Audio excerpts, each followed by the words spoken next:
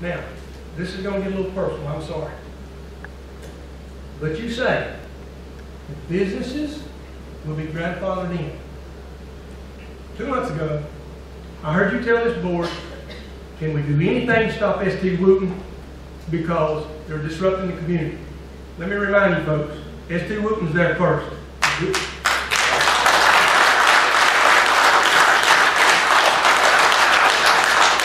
What's to say 6 months, a year from now, you come to this board and say, let's stop Walter and Atlantic Power because I just don't like what they're doing out there. Wait a minute, I'm grandfathered in. Doesn't matter.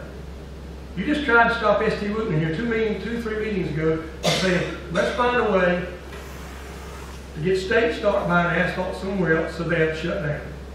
That's paraphrased, but that's basically the way you said it. That's what you're thinking.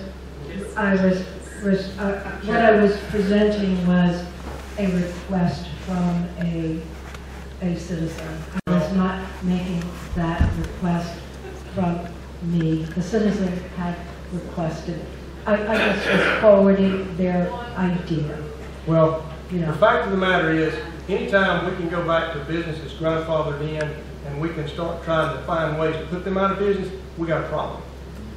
And that's what concerns me about even the zoning issue and saying we protect these businesses because they'll be grandfathered in. You know, we got, down in my area, we've got,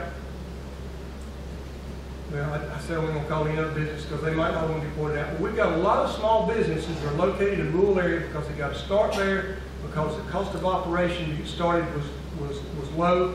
They allowed them to succeed and now finally employ several people.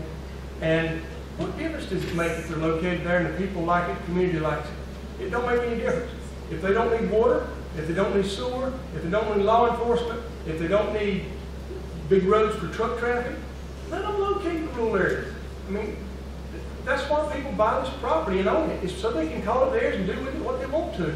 I understand the concerns of the neighbor. And what I do affect you. I understand that. And I respect that concern. But there's another way to get there without blanket zoning in this county. And I think we're making a bad mistake to head down that road. We need to involve the citizens because they have a voice, and they should be part of the process. And I would argue they have.